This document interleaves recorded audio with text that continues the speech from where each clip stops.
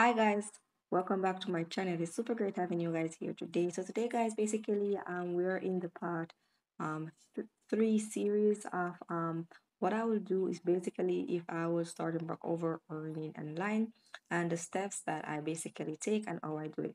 So in this series, we're basically gonna talk about after we are able to start earning and we're able to reach our threshold in the money making apps, then we want to take over out our money to basically the app or the investment platform that we're gonna go ahead and start growing our money to meet our full potential. So that's what I want to talk to you guys about with a little mindset too. So let's get straight into the video. So before I go into the video, I just want to say thank you guys for liking, sharing, and subscribing. And if you're new to my channel, go ahead and click the subscribe button and also give me that thumbs up if you find my content valuable. So first thing I want to say, guys, is there are different strategies to growing your money after you have taken it out. So you have a strategy of taking it out in full in um like there are different strategies, like there are the low risk and then there are the high risk. So I basically do a barrage of all of them. So um I'm gonna explain them to you. So first we're gonna start with our low risk, right? So let's say you have a bunch of apps. I share with you guys some links in the second series um about some of the apps that I use. So now we take out our money. Let's say I take out some PayPal money and I have about $20 or $50 or $100 in PayPal money, right? I'll go ahead and put that in my account, right? Whichever account I have, I'll do. For me, I have the Scotiabank account right here. I'm showing it to you. So Scotiabank account is like a regular bank account, right? So what I will do for my low risk, I will transfer it over to my high interest saving account. And the high interest saving account that I use is the DQ Bank, as you can see on my phone right here. So yes guys, I'm not gonna go into those apps today because I don't want to make the video a little too long. I just want to share with you guys very quickly what is the next process is, and then I'm gonna do other videos on these platforms single by single. So yeah, so I'll put the money that I have in the interest saving account. And what does that mean? That's give you basically a rate or a percentage on your money that is basically more guaranteed. So it's less risk. So you're basically not losing your money. You're basically gaining on your money, even though sometimes you're not gaining much, but you're gaining on your money. It's like it's not going up and down like the stock market or like cryptocurrency. It's just going up and down. It's just going up rather, right? You have a guarantee amount that you will earn on your money. That's the first thing. So I put that in my low risk. Now my medium risk is basically stocks. So where I buy my stocks, I buy my stocks at um so Quest Trade um and Wealthsimpletrade. Those are the two platforms that I use to buy my stocks, Quest Trade and Wealthsimpletrade. So what I do, I bought dividend paying stocks. So dividend paying stocks are basically stocks where once you own a couple shares in those companies, they will, after the company go ahead and makes money, maybe for the month or for the quarterly or semi-quarterly, they will basically pay back out some to their shareholders. So yes, so that is my medium risk. Now my high risk is basically trading. So there are two types of trading. There's spot trading and they are futures trading. So with the spot trading, I invest in Coinbase, Newton, Nexo, crypto, crypto.com, Sweatcoin. So these are the platform, and also Wealthsimpletrade. I do have some cryptocurrency in Wealthsimpletrade also. So yes, guys. So that is for my spot trade.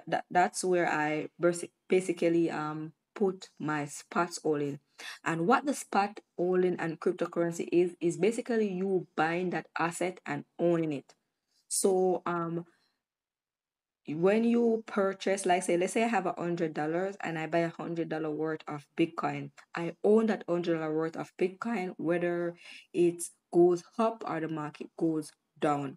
So that's basically it. So yes, with the futures now, um I use the platform. I'm gonna share it with you also. I use this platform, two platform I basically use. So I use both of them for cryptocurrency and also stocks. So the one that I use for cryptocurrency is CoinW, as you can see right here. I'm just gonna show you. I'm not gonna go in depth into it. I'm just gonna show you how the sign up platform looks. So I will go ahead and trade futures on kind W.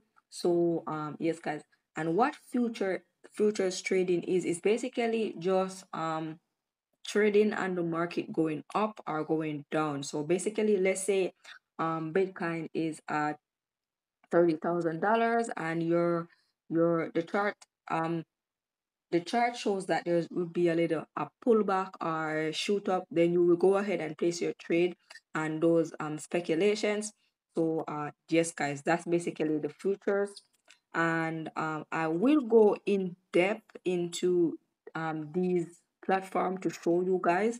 So yeah, and the next one I use is PrimeXBT. So with the PrimeXBT, you can trade forex, cryptocurrency, and commodities. So that's basically it. So like crude oil and net gas, natural gas. I go ahead and do those futures on PrimeXBT. So guys, because of this, I am able to grow my because of this, guys, I'm able to grow my account. So you guys will see that in other videos. So yes, guys. So basically, guys, that's how I do it. So yeah. So the thing is with this strategy, guys, I always start small.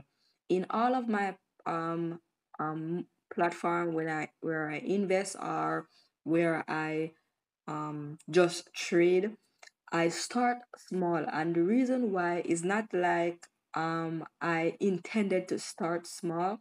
It's just like the way how I accumulate my earnings. So it gives me opportunity to start small, and I think that was the a good decision for me because I've learned to watch the market and see how it moves, and just to have the patience to not go all in or all of that. So yes, guys, and just to have the mindset that it's not always have to be um if I have $1,000 then I can start invest, or if I have a $10,000 then I can start invest.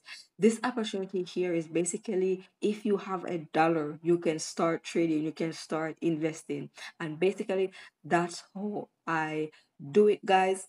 So yes, so that's just it. So right now I am moving from I am moving from stage one to stage um, two of trading. So basically, stage one, in my opinion, of trading is basically just buying and selling.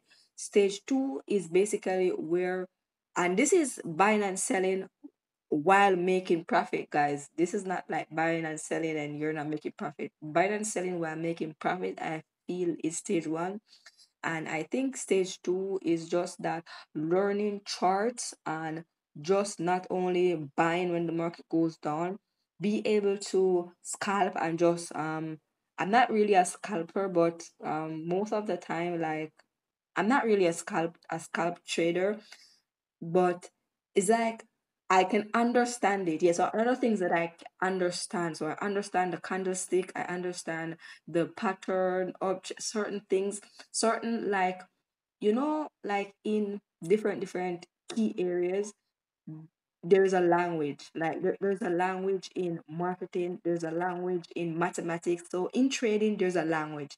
And the more you know the language, or you can speak the language, is the better for you. So that's what the stage that I'm going into. So yes, guys, and I'm actually gonna share that stage with you, and I'm gonna show you guys, oh, I did it and everything. Guys, this is basically the end of the video. I hope you guys like it. I hope you guys learn. If not, comment down below, guys. Let me know. I can easily well explain it more for you guys. Yeah. So I will be going in depth in all of my money making apps, the investment part of it, to share with you guys how I trade and how I do futures and all of that. Guys, this is not financial advice. I'm just sharing it with you guys how I personally do it, and I hope you guys find value in it.